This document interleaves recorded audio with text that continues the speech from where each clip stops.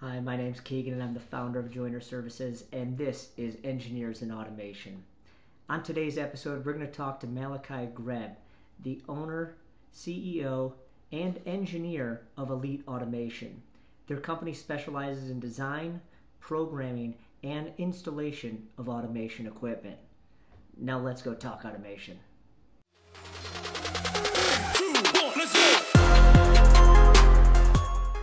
Welcome. I have my guest here, Malachi Greb. Welcome to the show. Appreciate you coming on. Could you tell everybody a little bit about yourself? I'm Malachi Greb, CEO and engineer of Elite Automation. Um, Somewhat newer company, started out a couple years ago. Overall, the journey's been it's been a challenge, but been a wonderful challenge. We're up to, I believe, 15 employees now, which is Wow, like congratulations. crazy growth. I mean, we have some definitely some very creative strategies that give us the ability to grow like that. Um, Me personally, I've been in the industrial automation industry for, I think it's been about 10 years now. I think I spent 8 years with the systems integrator, basically doing what I do. Uh, Pretty much my entirety of going through college. I expressed interest back when I was in college about wanting to be on the road and working, and she had happened to go to college with a somebody who had started their own company doing industrial automation. So I Oh, wow. landed that I landed that job with them, and my journey just kind of started. And I stuck it out with that company for about 8 years before branching off and doing my own thing. Oh, wow. That's awesome. That's good to hear. And what year did you start then? It's 2020. No, okay. Wow, good. Congratulations. You're already up to 15 employees. That's pretty impressive then. Yeah, we was 2019. There was about 6 months we were in business, but it was like still the background, getting stuff prepared, working Yeah. on set a little bit in the background, but I still had a 9 to 5 job, and just kind of was getting some of the footwork done. Yeah, congratulations. And also, let me also say congratulations. Also, I saw you hit 12,000 followers over on LinkedIn.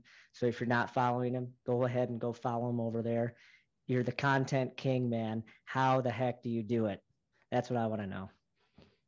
Well, I mean, in reality, I kind of accredit it to a couple different things. One is sheer execution, and then the second thing is having a team to back me up. So, our team handles a lot of our creative now. I kind of just approve a lot of it, give them like things to go off of, and just get involved in the approval process and just making things look the way that I want our brand to look overall.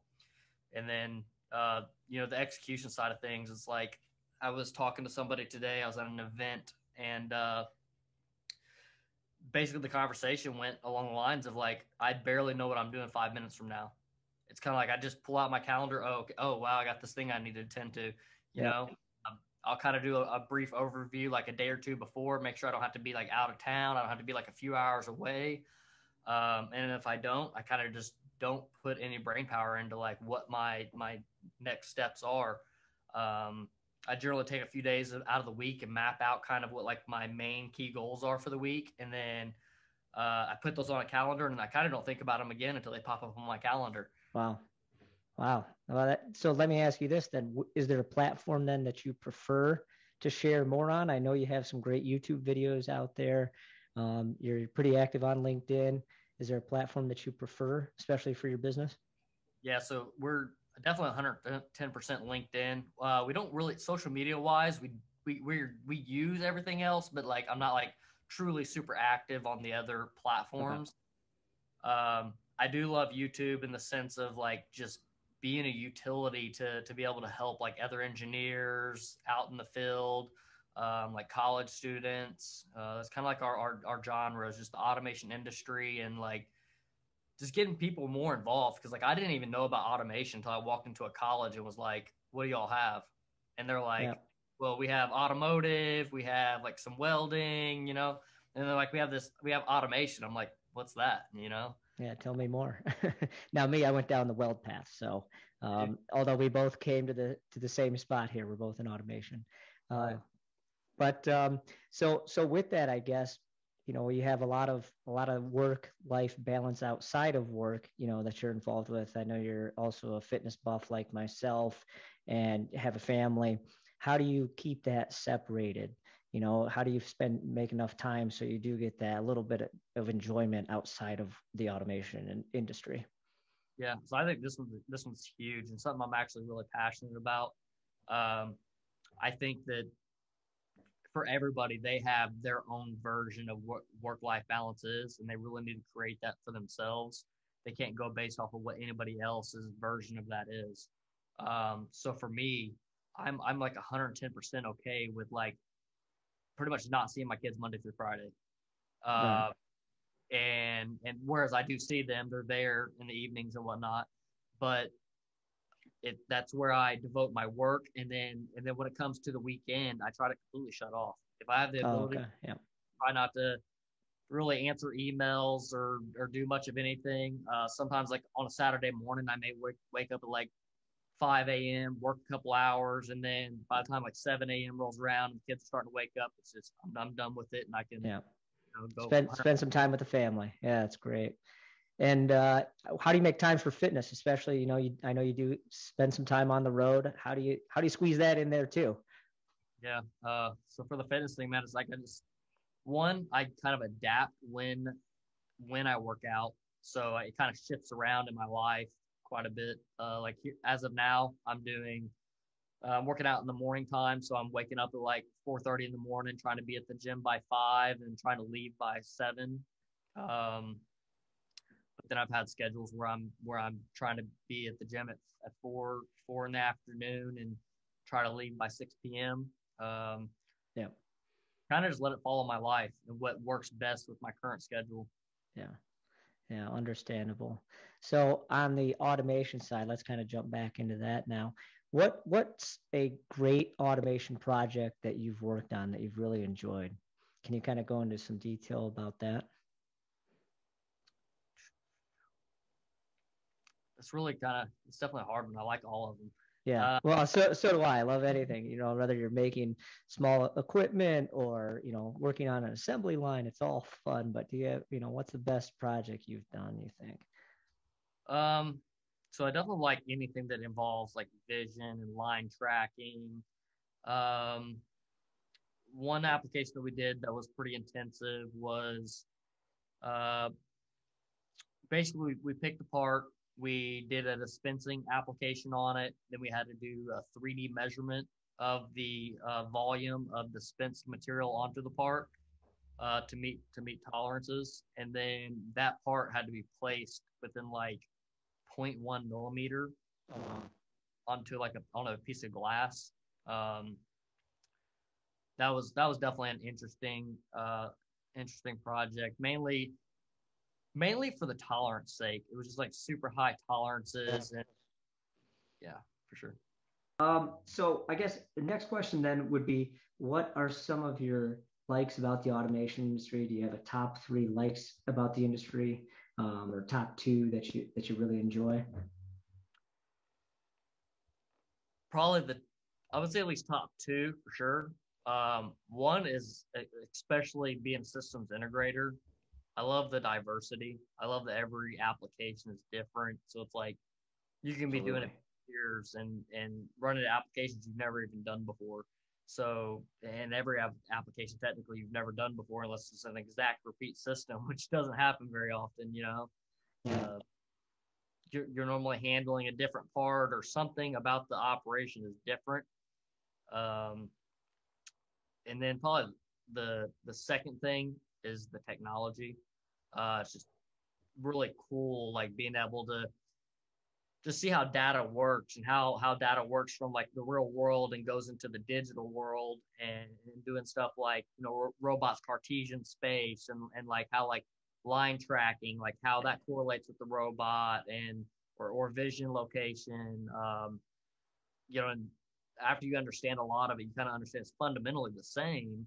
It's just kind of a different way of going about doing it, or if it's a different like input device.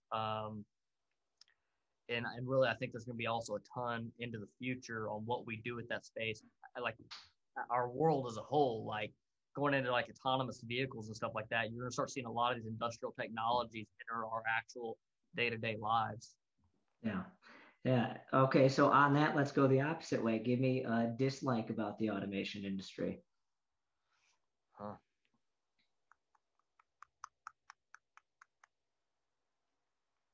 Dislike. That one's a hard one. Uh, Realistically, I think it's not even automation industry specific, but I think it's probably business itself. I think Hmm. it moves too slow. Oh, yeah. Good one. It's like Yeah. the discussion of like talking about doing a project. It's like that discussion could be 6 months before Yeah. you to move on a project. Um, or just like a lot of things is just like it could be something like just engineer whatever the thing is. Like instead of having like 50 meetings to discuss whatever before you do the engineering, it's like there's a lot of time wasted in like kind of like the bureaucratic like side of things. Yeah. Well, and I guess that probably does help you, though, being a little bit smaller company, they'll make those quick and fast decisions as well, I would think. Yeah, for sure. And that's one thing I'm really trying to do with our company into the future is like I want to try to keep like design our company and have systems in place that we can always operate very quickly. So instead of us becoming like this massive company where you know this team over here has to get approval from these guys up here, I more so want like individual teams to operate as their own entity in a sense, Yep. right? Not like they necessarily have to get approval. It's like this person is in charge of their project. They own their project. They do, all the tasks that are necessary. And then maybe you have like upper level, like, project manager or something like that who just ensures that like on a business standpoint like this project's going smoothly, all the customers requirements are being met, customers happy, kind of just more of like the PR side of things, which should still have like no impact on what's going on with the project itself unless it's pushing that project to move quicker and just move forward with its operation. That kind of, rolls into my next one. What's some lessons learned in the automation industry that you've had? uh the one key one is things always take longer than you think they're going to take. Yeah. Yeah. Yeah. Yeah. So, Absolutely. And then on that, lessons learned, where do you go to learn? So, you're going to run into some issues here and there. Where's your go-to spot to find out more information? YouTube, other engineers, other owners? Where do you go to learn? yeah. So definitely, it's probably YouTube is the first number one thing. And it's part of the reason why we created a YouTube channel is because like boom, that's what I go to. I'm going to YouTube, and it's like, wow, there's nothing here really, you know. So then it kind of falls back into now you're really probably the best next best thing is like documentation. Like going through like Fanuc's documentation or Alan Bradley's PLC documentation or um, forums too. Forums are actually really good, like really old school forums. Those tend to be very, very helpful, especially whenever you have like some weird issue that you're seeing and it doesn't Yeah. really, like maybe like say for example, going back to Fanuc again, in its manual it says it's this, it's that, and all I'm saying the servo board's bad, but it's like it just defaults to replace the servo board, but that's Right. not like the root cause of what the problem is. It's just how their manual operates. Um, so yeah, you can get some good content out of them forums that can help save you from replacing a servo drive. Yeah, yeah, absolutely. Good. So I know you mentioned it earlier about some of the events that you're traveling to. What are the events that you're going to this year? I know there's quite a few now. Kind of COVID's starting to slow down, and everyone's getting back out there. Are there a few events that you're looking forward to? Maybe coming up to the Detroit area to automate. I'll hopefully be there. Yeah, hopefully I'll see you there. So Automate's definitely one of them. There's a Modex event that's here. I think it's like the 28th through the 31st. Um, that one's in Atlanta, Georgia, I believe. Uh, and really, all these events, I'm anticipating like being there for the whole extent of the event. Like Right. 4 day event, I'm gonna probably be there the whole 4 days. Yeah, from the probably power of networking. yeah probably from the time the doors open to the doors close. Oh, Uh, great. and then doing some other small ones. So like Neth, one of our vendors, they've been hosting some events, and these events they're in all their sales regions, and then I'm following those Neth events around to all their different sales regions to basically the same thing, just network with them, see what kind of technologies they have, Yeah. build stronger relationships with the individuals that are our vendors and that we do work with on a regular basis. Um, Actually, a funny story. Before this meeting, I shot a YouTube video that was basically explaining for individuals to go to events to like land jobs. Oh, there you go. Yeah. Great. Great. Good timing then. Good. And then what do you see kind of as the future of automation? And then where do you see the future of your company?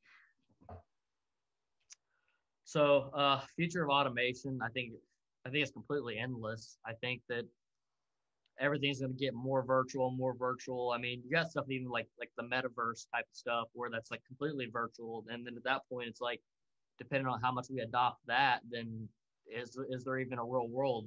You know, do we even live in a real world? It turns Oh, into matrix, you know. yeah. Uh, but I think that our real world will continue to move in that direction. You're going to start to see really everything just from the purchase of an item to it being delivered at your door. The whole entire process is probably going to get restructured, and you see companies that are performing extremely well, like Amazon's, who've already adopted like AMR technologies and like Mm-hmm. just completely like did an overhaul on their infrastructure. Or as they Yeah. developed their infrastructure, they developed it in a way around automation.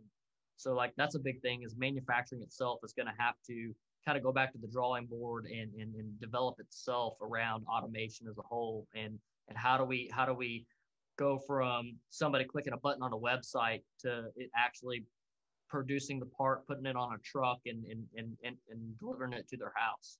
I'm Uh, waiting for the day where I can sit in the comfort of my own home and program a robot, with put some goggles on, move some things around. right. It'll happen, but waiting for that day. Yeah. And then so like for us as a company, so like that's part of our business model is like we are programming so many things remotely.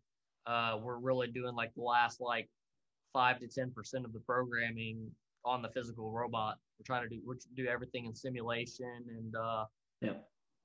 through simulated softwares. Um, and then as far as like our long term goals, a huge one is we want to get more involved with the education space. So we want to get to the point where we are like embedded within like even like elementary school, middle school, high school, all the way through to college. Awesome. Yeah, where we're like, especially at some point where we're like financially funding some of these, or if we're just helping them develop these systems, just whatever level of involvement we can get in. And obviously it'll change as we grow as a company. But even at this point, like, with like me being involved with like maybe just doing guest speaking at these facilities and, long term, it's having the fully integrated educational system with them and even maybe even starting our own accredited colleges Wow. all Awesome. automation space. Oh, that's really cool. Really cool. And I guess another question I had, you're a man of lots of inspirational words. What's your favorite inspirational quote that you have right now, whether it's your own or someone else's? The first one that comes to mind is the truth always wins. Um, you know, I probably have like I probably have like 5 to 10 of them that are like my full ones that I kind of live by. Mm-hmm. Um, the ability to deliver is a huge like career one. If you have the ability to deliver, then you can do just about anything. Um, Doing the right thing is always the right thing. I mean, Yeah. these are all kind of like just simple like ways to live by and just to me, I feel like they're like universal laws that if you follow them, that good things come to all people around you and Yep. yourself. You know. Couldn't agree. Couldn't agree more. Couldn't agree more. And kind of last question here to sort of wrap this up. Where can people find you? Well, people can mainly find me on LinkedIn, especially if you want to try to communicate with me and or see what we have going on. Then secondly, you can see me on YouTube. There's not going to be a direct communication with me, but you can see like some of the things that we have going on and my insights on the industry, things along those lines. But yeah, definitely LinkedIn is the place to go. And I advise anybody who doesn't have a LinkedIn account, get a LinkedIn account. It's one of the best places to get a job, to network with Learn. people, learn. Yeah, Yep. it's a great place. Great place. Yep. Awesome. Great advice. Well, thanks for being on the show with us today. And we hope you all enjoyed this episode. So give us a like, comment, share, and subscribe. And we look forward to having you join us next time on Engineers in Automation. Thanks. Have a good one.